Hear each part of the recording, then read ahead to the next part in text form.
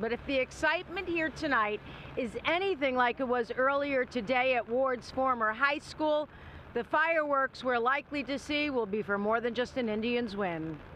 All right, what do we say about our newest player? Yeah!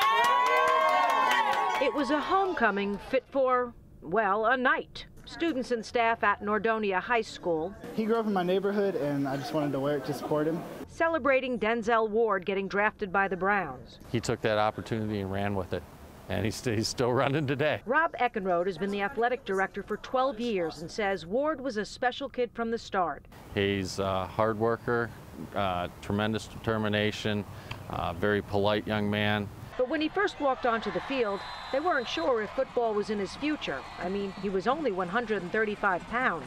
And the coaches give the same amount of attention to one as the next, you know, because you don't know who's going to develop into and in this case, Denzel's a world-class athlete at this point. And he wasn't just a standout in football. He was a state champ in track and field as well, says his former coach. Jealous? Not at all. I'm happy.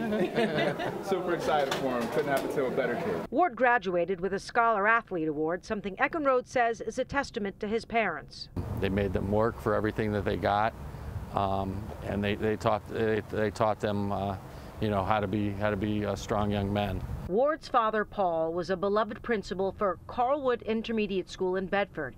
He had a heart attack and died during a spin class 2 years ago at only 46. Denzel's, to this day, is just happy to know his dad's probably watching over him, and everything he does is probably to make his dad proud.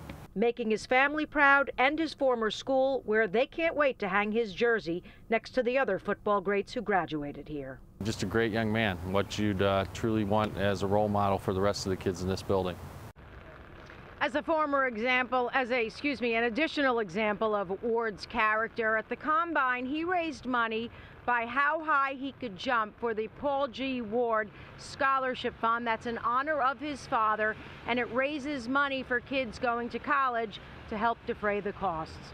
Reporting live from a rainy Progressive Field, I'm Danielle Serino, Channel 3 News.